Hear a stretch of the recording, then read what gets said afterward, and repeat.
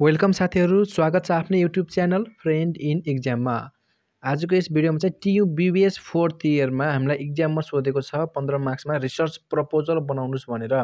Prepare a research proposal to conduct research on VVS student perception on teaching quality in Tribhuvan university.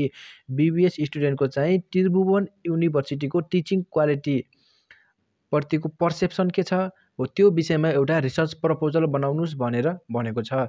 पहिला सुरुमा बुझौं research proposal. Proposal भनेको हामीले research गर्नुभन्दा अगाडि गरिने एउटा प्लानिङ हो, रिटन लेआउट वा डकुमेन्ट हो। म यसरी आफ्नो रिसर्च कन्डक्ट गर्नेछु, योबाट डाटा कलेक्ट गर्नेछु र यसरी म स्याम्पलहरू युज गर्नेछु भनेर बनाएको त प्री प्लानिङ भनेको हाम्रो रिसर्च प्रपोजल हो। रिसर्च रिपोर्ट भनेको चाहिँ अब मैले रिसर्च प्रपोजल अनुसार रिसर्च कन्डक्ट गरिसकेपछि, रिसर्च कम्प्लिट गरिसकेपछि बनाउने फाइनल के हो त आउटले हो, जसले के त रिसर्चको रिजल्टलाई पनि देखाउँछ र मैले कसरी रिसर्च कन्डक्ट गरेँ, कम्प्लिट गरेँ भन्ने कुरा चाहिँ रिसर्च रिपोर्टले देखाउँछ। प्रपोजल भनेको चाहिँ रिसर्च कसरी कन्डक्ट गर्ने भनेर पहिले गर्ने एउटा प्लानिङ हो। भनेपछि रिसर्च प्रपोजलमा पनि आफ्नै के छ नि त, एउटा स्ट्रक्चर छ, त्यसमा हुनुपर्ने इलिमेन्टहरू छन् हैन। हो त्यहीको आधारमा हामीले रिसर्च प्रपोजल बनाउँछौँ। अब सुरु गरौँ। सुरुमा यसरी टाइटल पेज हुन्छ। टाइटल पेजमा चाहिँ हामीले यो माथिको के भयो, टाइटल भयो, research proposal submitted by Kishan Sai, मेरो रजिस्ट्रेसन नम्बर लेखेँ। सबमिटेड टु कसले त the faculty of management Surkhet model college, आफ्नो कलेजको नाम लेख्नुहोस्। त्यस पछाडि कलेजको एड्रेस र लास्टमा यो एड्रेस तपाईँ जुन ठाउँको हुनुहुन्छ त्यसको सुर्खेत नेपाल, कुन डेटको त अप्रिल 2023, अप्रिल 2023 भनेर यसरी डेट लेख्नुहोस्। यो टाइटल पेज भयो। त्यस पछाडि background of the study. Background of the study भनेको चाहिँ रिसर्च प्रब्लमको छोटो मिठो के गर्ने एउटा इन्ट्रोडक्सन दिने, जस्तो कि यहाँ केसको बारेमा हामीले दिनुपर्छ, त्रिभुवन युनिभर्सिटीको बारेमा background of the study. Tribhuvan university भनेको 2016 सालमा स्थापना भएको नेपालको पहिलो के हो त युनिभर्सिटी हो। यसले चाहिँ अब थाहा छ भने अब VVS कहिलेदेखि सुरु गर्न थाल्यो, पहिला चाहिँ 3 वर्ष थियो, आजभोलि 4th इयर बनाएको छ र मेजोरिटी अफ द स्टुडेन्टहरू चाहिँ ट्युमै पर्छन्, यति स्टुडेन्ट पर्छन् भनेर डाटा छ भने त्यो लेख्दाखेरि त्यो लेख्दा भइहाल्यो। यो भनेको ब्याकग्राउन्ड अफ द स्टडी। छोटो के त हाम्रो रिसर्च जुन हाम्रो टपिक छ त्यसको एउटा छोटो स्टडी दिनु पर्यो 7-8 लाइनको। त्यस पछाडि स्टेटमेन्ट अफ प्रब्लम। यो भनेको चाहिँ क्वेसनियरहरू बनाइन्छ स्टेटमेन्ट अफ प्रब्लम, जस्तो कि the study is focuses to find out the answer of following question. Is TU VVS is effective then other university. Other university भन्दाखेरि चाहिँ इफेक्टिभ छ र is TU VVS develop business knowledge and competency in student. TU VVS को चाहिँ जुन course छ त्यसले चाहिँ स्टुडेन्टहरूमा बिजनेस नलेज कम्पिटेन्सीहरू डेभलप गर्छ। Is TU VVS is cost effective. यसको चाहिँ के छ, जुन लागत छ हामीले जुन VVS मा खर्च गर्ने पैसा छ त्यो अरू कलेजहरूभन्दा कस्ट इफेक्टिभ छ त, रियल लाइफमा पछि हामीलाई बढी फाइदा दिन्छ दिँदैन भनेर यसरी मैले क्वेसन बनाउनु पर्यो। योमा चाहिँ यो टपिकसँग रिलेटेड चाहिँ के गर्ने, क्वेसन बनाउने, रिसर्च जसको बारेमा गर्नको।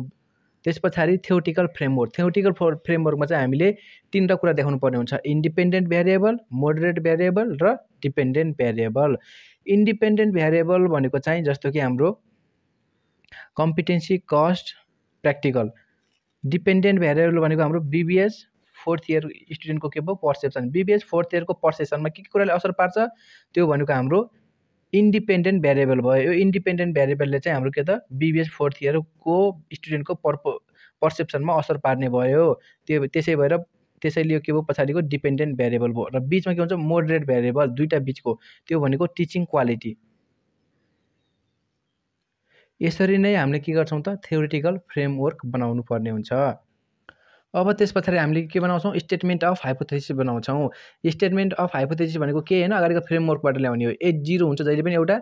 H0 भनेको नल हाइपोथेसिस। यो भनेको यो जुन हामीले भेरिएबल बनायो नि, डिपेन्डेन्ट र इन्डिपेन्डेन्ट भेरिएबल बिच चाहिँ कुनै रिलेसन छैन भनेको चाहिँ H0 हो। यो के त H0 भनेको नल हाइपोथेसिस, डिपेन्डेन्ट र इन्डिपेन्डेन्ट भेरिएबल कुनै रिलेसन छैन भन्नुभन्दा कम्पिटेन्सी, कस्ट र practical doesn't effect TU VVS perception. पर्सेप्सनमा कुनै रिलेसन छैन, असर गर्दैन भनेर भन्यो। त्यसपछि अल्टरनेटिभ हाइपोथेसिस बनाउनु पर्यो। हामीले कति त 3वटा बनाएको छौँ यहाँ। There is relationship between competency and TU VVS perception.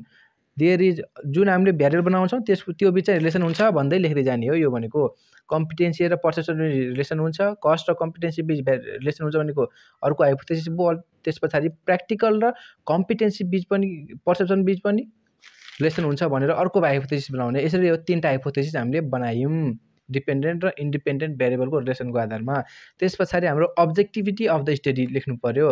हाम्रो अब्जेक्टिभ के हो त स्टडी गर्ने चाहिँ? To find out the educational quality of TU BBS, to find out BBS student perception on TU university education, to find out effectiveness of TU BBS education in student भनेर 2-3टा हाम्रो अब्जेक्टिभिटी पनि लेख्नु पर्यो स्टडीको। त्यस पछाडि सिग्निफिकेन्स अफ स्टडी, यसको चाहिँ महत्त्व किन छ त स्टडी गर्नुको भनेपछि to find out above research problem answer, above research प्रब्लमको के गर्नु त एन्सरहरू फाइन्ड आउट गर्न एन्ड फुलफिल अब्जेक्टिभ, यो माथिको चाहिँ के छ अब्जेक्टिभहरू फुलफिल गर्नको लागि। This study ह्याज huge practical significance to student as well as university, यसले चाहिँ हाम्रो स्टुडेन्ट र युनिभर्सिटी दुवैको लागि के त पछि महत्त्वपूर्ण भूमिका खेल्नेछ।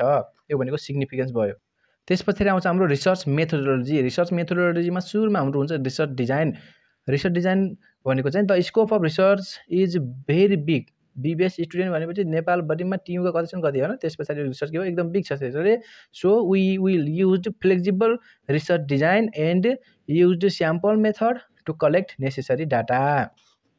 हामीले चाहिँ पपुलेसन पुरैको स्टडी नगरेर स्याम्पलको मेथड युज गर्नेछौँ। अब पपुलेसन र sample, the study will take at least 130 sample size of TU BBS first to fourth year student from Surkhet valley colleges only. Surkhet भ्यालीभित्र रहेका कलेजहरूमध्येका स्टुडेन्टहरूमा पनि कति त एटलिस्ट सबैबाट गरेर 130 जना हामीले स्याम्पल स्टुडेन्टलाई चाहिँ स्याम्पलको रूपमा लगेर तिनीहरूबाट डाटा कलेक्ट गर्नेछौँ। Whole population will be divided into 4 sample frame. Sample frame भनेको ग्रुप, जस्तो कि सुर्खेत भ्यालीमा चाहिँ ब्याचलर स्टुडेन्ट चाहिँ 400 जना छन् भनेपछि यो पपुलेसन भयो। यसलाई मैले 4वटा ग्रुपमा बाँडेँ फ्रेमहरूमा, group A, group be, group C, first year, second year, third year, fourth year. अब प्रत्येक ग्रुपहरूबाट मैले के त स्टुडेन्टहरू छान्छु। अब त्योबाट एकबाट फर्स्ट इयरबाट मैले 40 जना, सेकेन्ड इयरबाट 10 जना, थर्ड इयरबाट मैले 20 जना र फोर्थ इयरबाट 60 जना स्टुडेन्टहरू लगेँ र यिनीहरूबाट मैले के गर्छु अब स्याम्पलको रूपमा लगेर डाटा कलेक्ट गर्छु। मैले इन्टरभ्यू लग्ने भनेको वा क्वेसन दिने भनेको चाहिँ यिनी स्टुडेन्टहरूलाई हो। यिनी स्टुडेन्टबाट के गर्छु मैले डाटा कलेक्ट गर्छु भनेर मैले यसरी सिम्पल आफ्नो के अरे त स्याम्पलिङ डिजाइन पनि बनाएर देखाएँ। तपाईँलाई चाहिँ इक्जाममा खासै टाइम कन्ज्युमिङ हुन्न यदि बनाउने, यो चाहिँ के हुने भयो हाम्रो चाहिँ स्याम्पलिङ डिजाइनलाई चाहिँ अब इक्जाममा चाहिँ हल्का हेर्दाखेरि राम्रो देखिन्छ, फिगरहरू बनाएपछि मार्क्स राम्रो आउन सक्छ भनेर मात्र हो, नत्र भने धेरै लेख्नु पनि परेन। अब त्यस पछाडि हाम्रो हुन्छ डाटा सोर्सेस र method. Both primary secondary data are used for study. We use primary sources like direct interview, हामीले चाहिँ के गर्यौँ 130 जनासँग डाइरेक्ट इन्टरभ्यू गऱ्यौँ, क्वेसनर पनि पठायौँ के को थ्रु मेलको थ्रु पनि, र सेकेन्डरी सोर्सेस पनि युज गऱ्यौँ जस्तै इन्टरनेट, कलेजको अनपब्लिस्ड रिपोर्ट, स्टुडेन्टसँग रिलेटेड। अब यो प्राइमरी र सेकेन्डरी डाटा वा मेथडहरू युज गरेर हामीले के गर्यौँ डाटा कलेक्ट गऱ्यौँ।